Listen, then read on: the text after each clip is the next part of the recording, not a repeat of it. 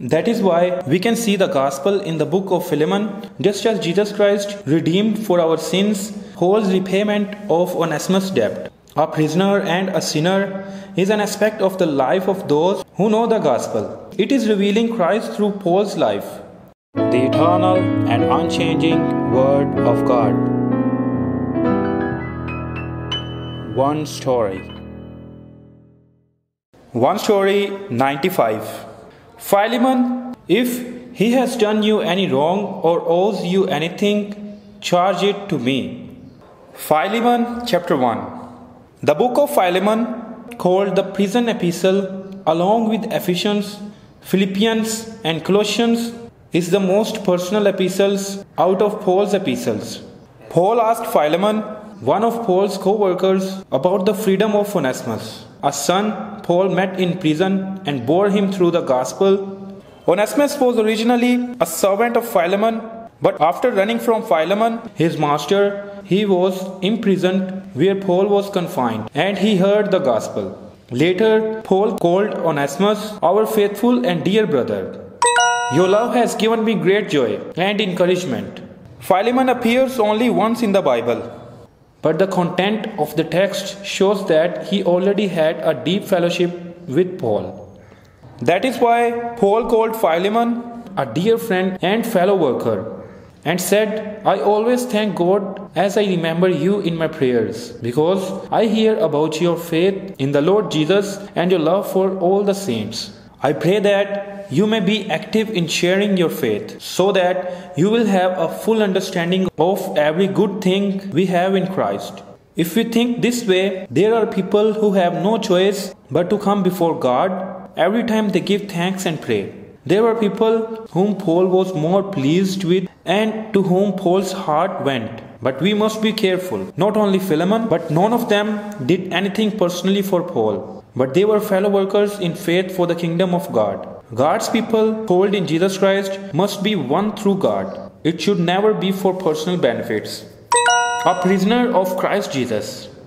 Now Paul is a prisoner imprisoned. Although he was not a prisoner by breaking the laws of the world, he is a prisoner imprisoned. Paul was previously in prison with Silas, and besides Paul, the apostles and Peter were all sent to prison. The world considered the gospel that was like a spreading disease as disturbing the world, and although they are chained like a criminal, the gospel they preached, God's word was never chained. That is why the prison guards in that prison were converted, and the prisoners who were imprisoned together were also converted.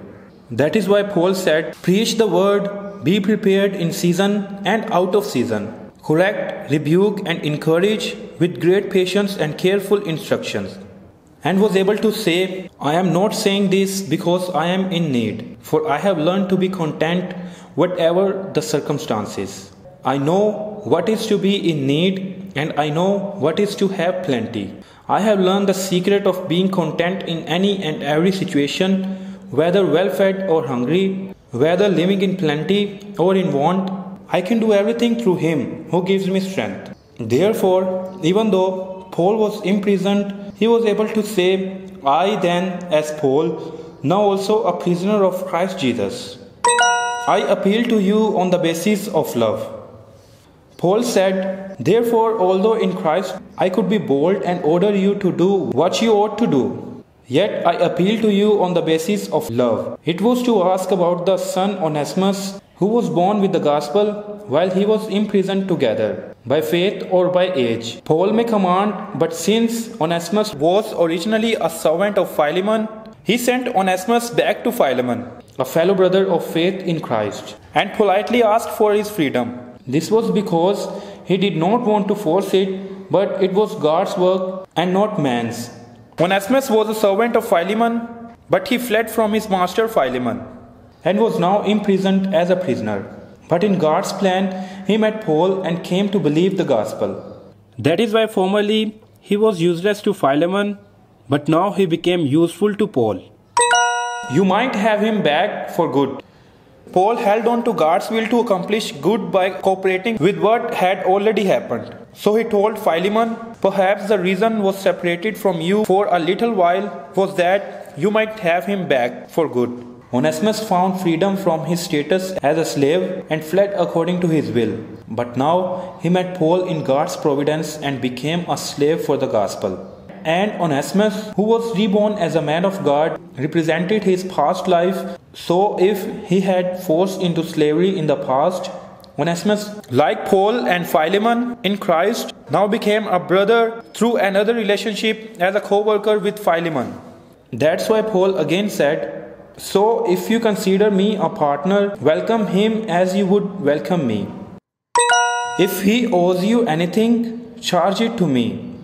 Finally, Paul asked that if Onesimus has done Philemon any wrong or owes anything, then charge it to Paul. It meant that Paul would repay it. Paul even said that he would not mention that Philemon owes him spiritually. This is the same as Boaz, who has no primary legal obligation but faithfully took responsibility for Naomi and Ruth, a Gentile woman. Likewise, our lives must live a life that repays others through a life of service. Finally, Paul said, "I do wish, brother, that I may have some benefit from you in the Lord. Refresh my heart in Christ. Confident of your obedience, I write to you, knowing that you will do even more than I ask." Once again, revealing a brother's love for Philemon in the Lord Jesus Christ. The stories of people who are loved by God and live in this world by the grace of Jesus Christ, but who do not belong to this world, and the story of God's people who wishes to follow Jesus Christ and bear the cross by faith only through Jesus Christ continues.